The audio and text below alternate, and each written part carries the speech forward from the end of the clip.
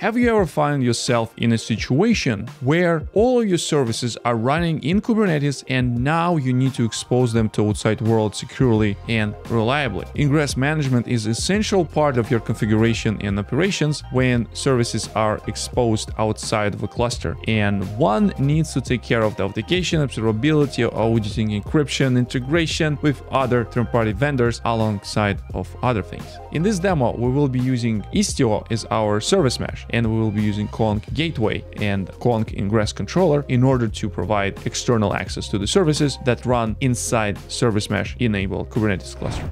Let's briefly start by explaining this Kubernetes cluster. For this particular demo, we're using Minikube, which is going to be a local installation. Details of this demo will be applicable to any Kubernetes installation. Minikube was taken as an example to run this locally. The first thing that we need to do is to install and download archive that includes some of the tools that Istio provides. Specifically, we're downloading Istio control tool. We need to enable this tool by putting this into the folder that will be somewhere in your path, so it will be available. And we're gonna run this small tool called precheck that checks is our cluster able and willing to run our service mesh. So Istio control precheck runs successfully and smoothly. We're ready to do service mesh. So next thing is that we're gonna install a control plane of Istio with minimal configuration that will just deploy one pod that will include Istio pilot. That's only thing that we're gonna be needing for this application. Even though Istio comes with some other tools, we just need to have Istio pilot. And if we can see this in my K9S application,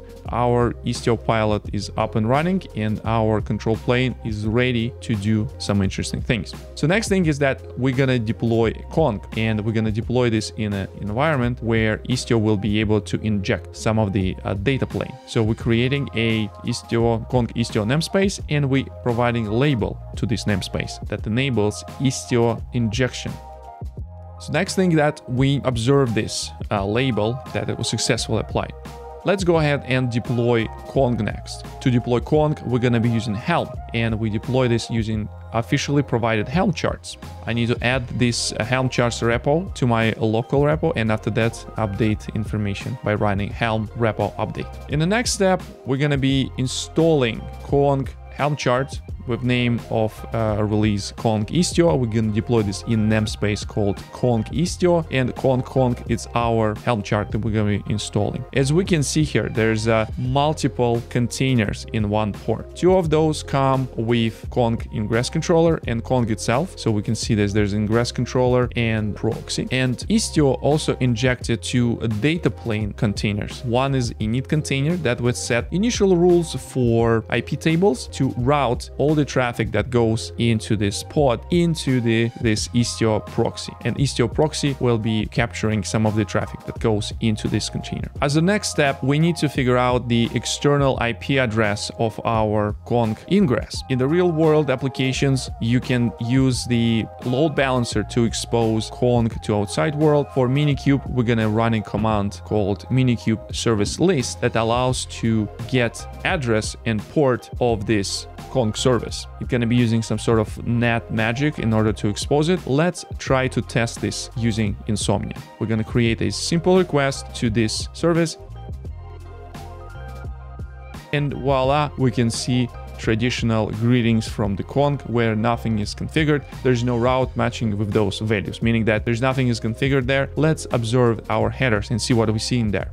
Traditional Kong headers and some of the headers that come from Envoy, which is our data plane that Istio injected. We're using this information for tracing some of the requests. We're going to be observing this in future. In order to play around with this, we're going to be using Istio supplied BookInfo demo that we can install in a BookInfo namespace. Also, we want to enable Istio injection for this namespace as well, so that's why we're specifying a label for this BookInfo namespace. As you can see, there's a label Istio injection enabled. Next, we're gonna do kubectl apply file that will include manifest for this BookInfo. That will include multiple different components, including deployment, services, 3 different components that will include front-end application, some of the details of the book, and ratings information service. We deploy 3 different versions of reviews service that we're going to be using in the future to show how we can randomize the traffic and hit different versions of review service. We need to wait until a product page will be up and running because it's our front end, and this is the place where we're going to start our UI. Once we're done, we need to expose the product service using Kubernetes Ingress. Let's quickly take a look how our Ingress file look like.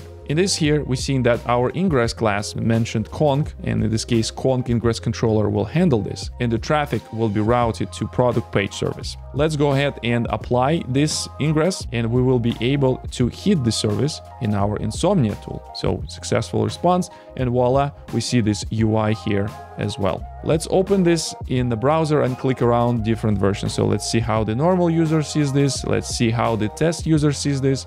So far and so good. In order to review internal beauty of this application, we're going to install some of the observability tools that Istio comes with. So we're going to install a Prometheus in order to capture metrics. We're going to install Jaeger in order to capture all the traces that services might have. And we're going to use Kiali as our UI tool to observe what is going on with our services. We need to wait a few seconds until Kiali service will be up and running because this is our place where we're going to be starting. We need to expose the port where the Kiali is deployed so we can go with the browser and see there. We're interested in a BookInfo namespace, so that's why we will drill down here and let's see the graph of our application. So we have a BookInfo and conch Istio namespace is enabled. So right now, there's not much is going on because we didn't send any traffic here yet through Ingress. So let's do this. So we're gonna be open this in our browser and let's click around again. So we go in the one page of normal user, and as you can see here, this browser is actually going to this application through Ingress. So we're hitting conch Ingress here. And now as a test user, we're doing the same. So if we refresh the screen, we immediately start seeing all the things that are going on in our application. We see that request comes from browser, it goes into proxy, and after that it goes in our services. A product page, there's a front end, there's reviews, some book details, and so far and so on. Let's have some fun with this deployment and deploy some additional destination rules. So in this particular case, we want to see that random load balancer that every time when we'll be hitting our review service based on the request, it will be routing us to different version of the service. Just for fun, just to see how it works and how we can observe this. Let's apply this. Kube control apply file.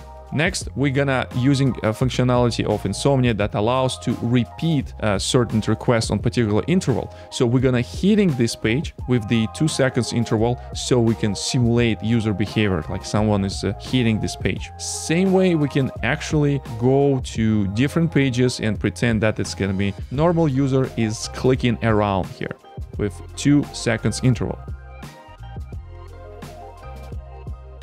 We can get back to Kiali UI and see what do we have here. As you can see here, now every time when hitting reviews, we go into the different version of this review service. Some of the service depend on the rating application, some of the services are not, so that's why we might see some of the ratings and sometimes we cannot see some ratings. So with these traffic policies, we can have a very flexible routing to our application.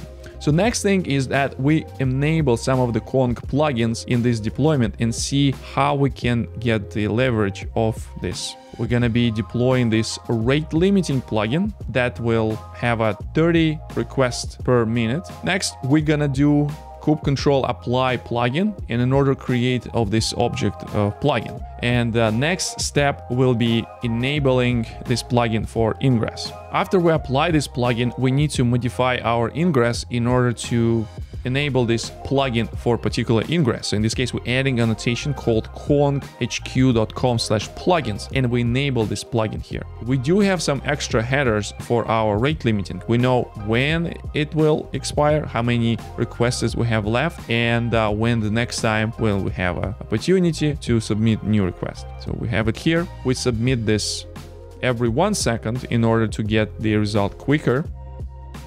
And after a certain time, we start seeing some of the errors. Very quickly, we see the API rate limit exceeded, meaning that's just too many requests that happened here. and Kiali will be able to capture this 429 error in the UI, and we will be able to observe this in the UI really quickly because of the Kong is pushing back. So we will see this red line that happened when the browser hits the Kong, and we see these errors here. Because we cannot access this product page, Kiali thinks there's some errors, because definitely errors.